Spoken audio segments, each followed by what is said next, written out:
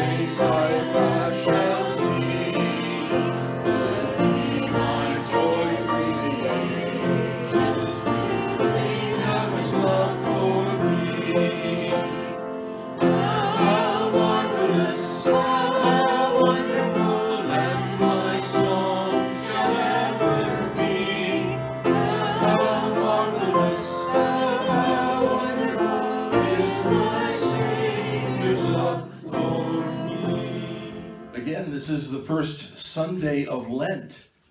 And Lent, as I had said in the pastoral prayer, is not a biblical mandate. It is a human construction, constructed originally by the church many, many years ago. And we celebrate Lent, and we use it as a time to prepare for celebrating, for first of all, remembering the sacrifice of our Lord Jesus Christ and all that was instituted during Holy Week. We remember Palm Sunday, we remember Maundy Thursday, we remember Good Friday, we remember Saturday, the day of silence, as our Lord lay in the tomb. And then we remember the glorious physical resurrection of our Lord Jesus Christ that we call Easter or Resurrection Sunday. I've been in pulpit ministry since 1976. Now, there were some times that I stepped away from the pulpit momentarily. I served on the mission field for 3 years, sold computers for 2, was unemployed for 2, worked at Rhodes Grove for 4. But aside from that, from those years, I have been in pulpit ministry since 1976. And as we prepare for Lent, the emphasis on Lent is more on Good Friday, the crucifixion of our Lord Jesus Christ, rightfully so. Because if Jesus Christ had not died on that cross, we would not have the provision, as Jesus became the propitiation for our sins, as a ransom for many. If Jesus had not died on that cross,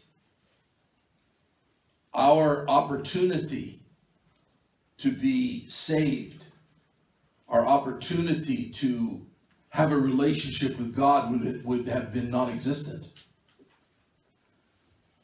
And so rightfully, during Lent, we emphasize Good Friday.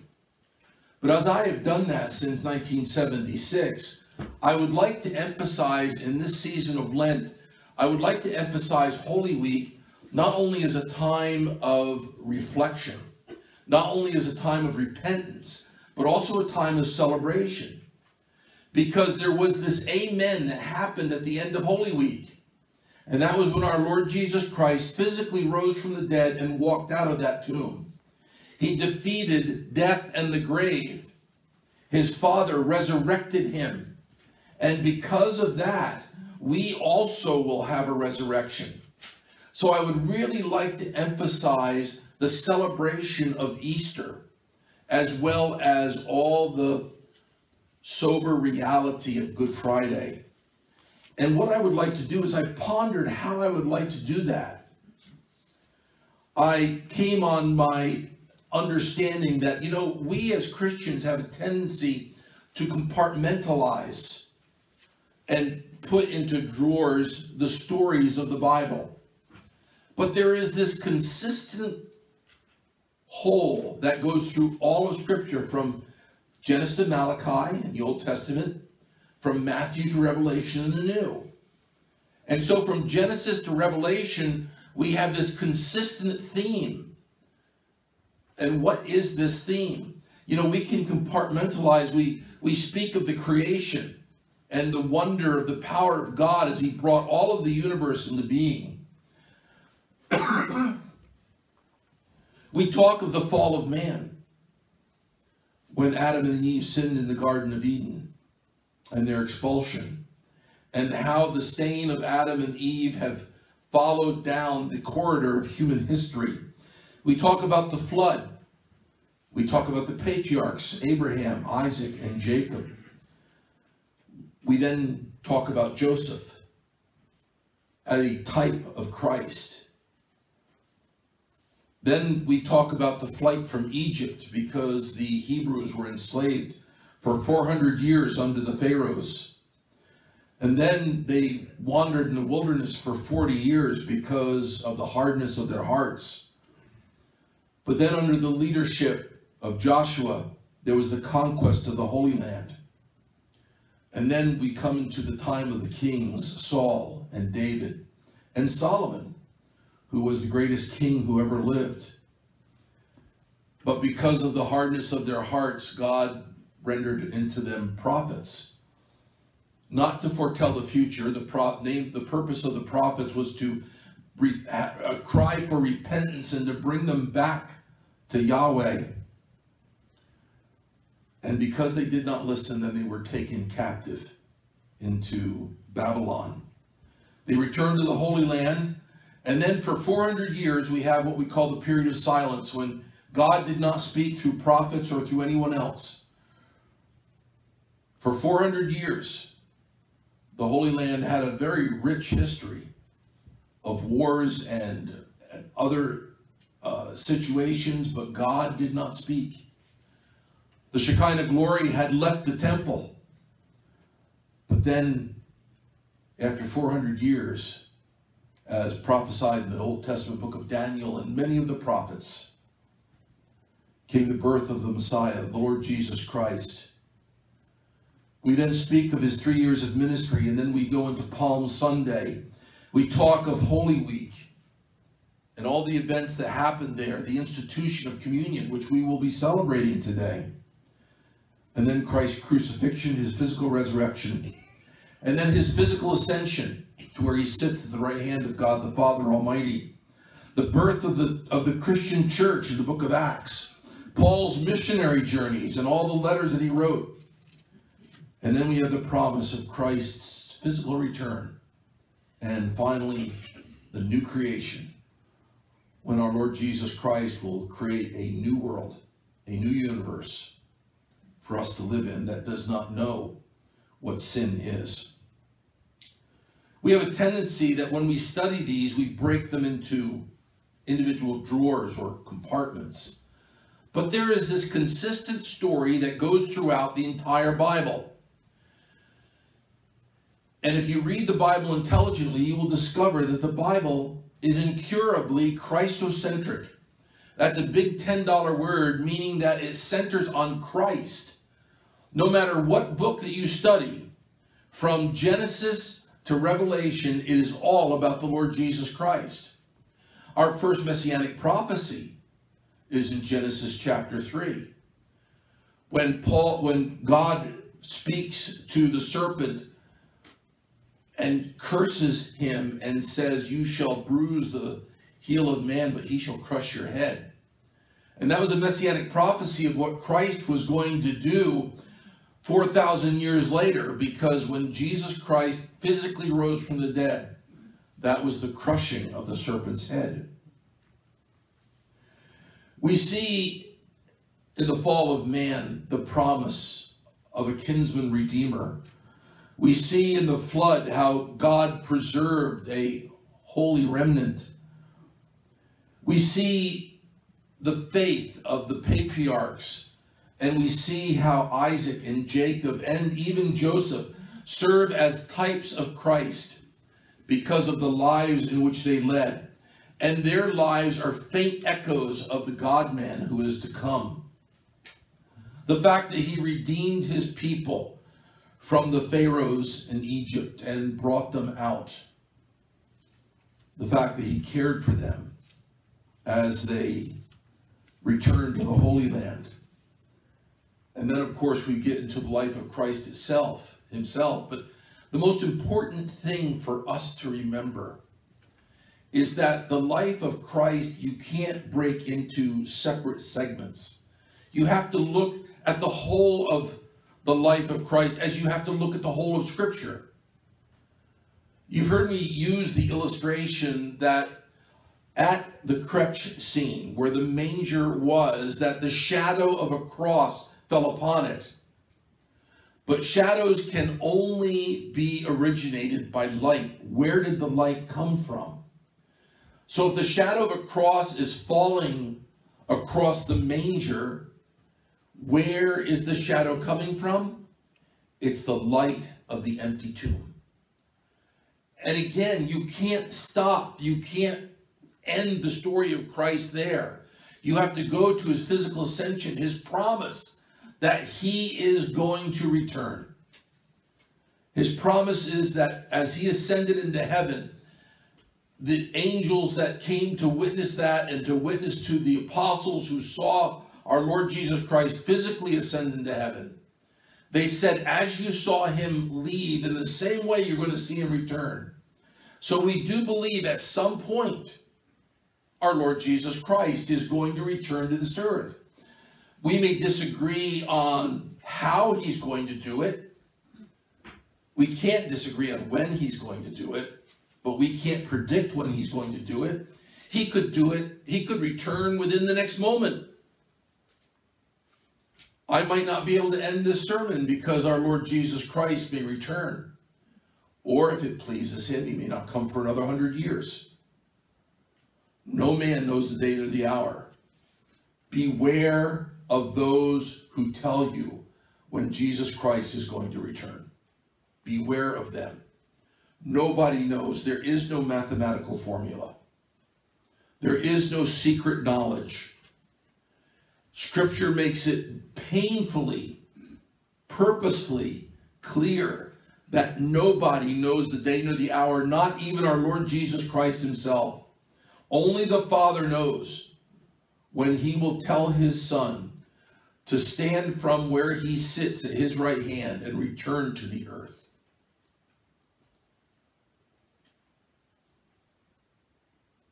And so we have to remember the entire story.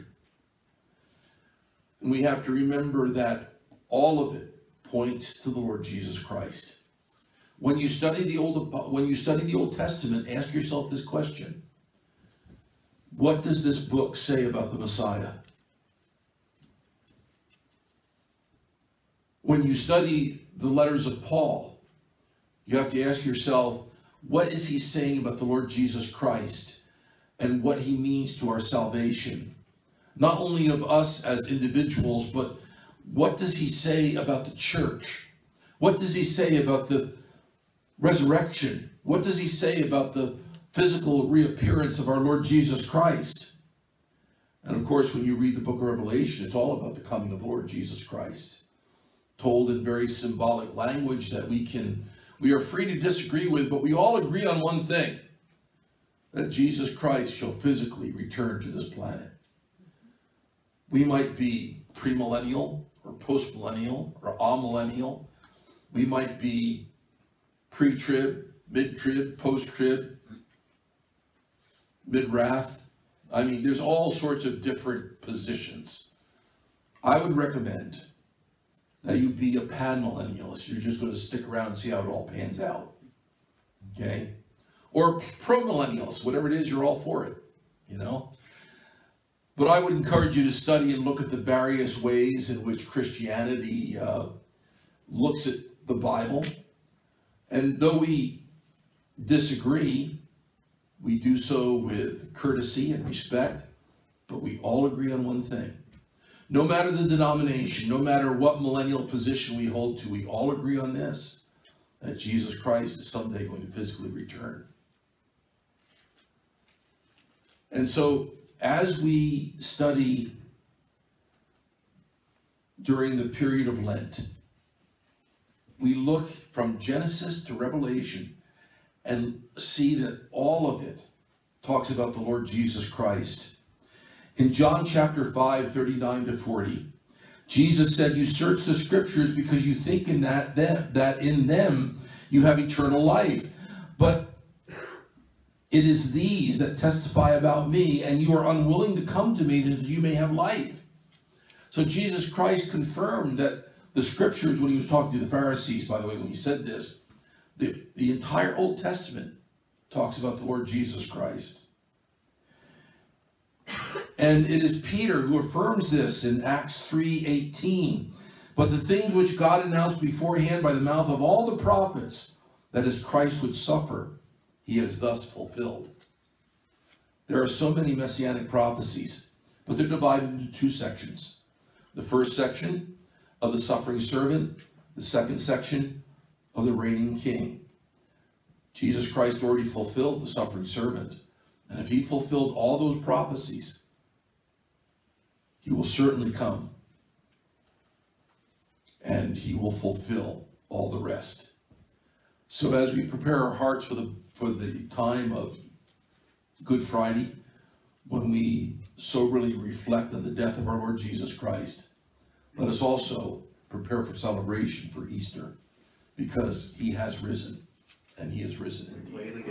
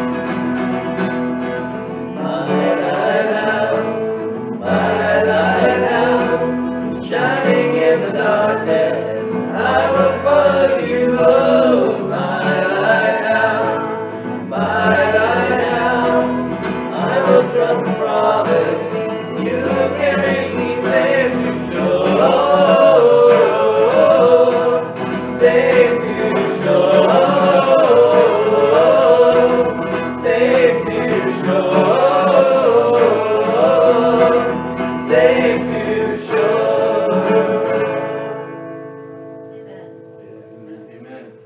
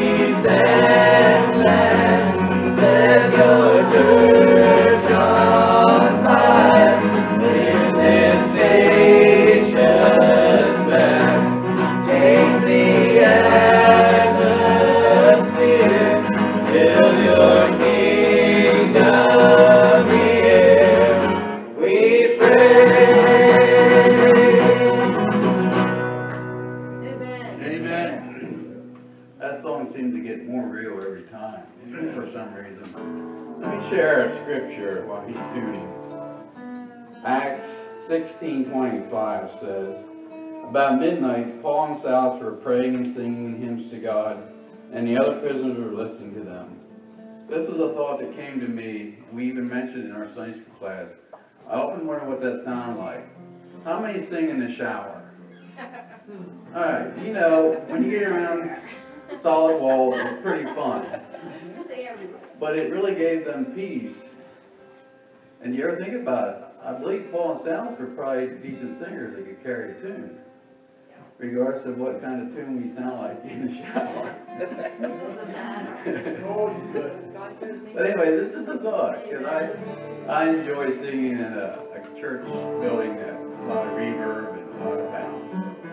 Let's continue to worship how deep the Father's love.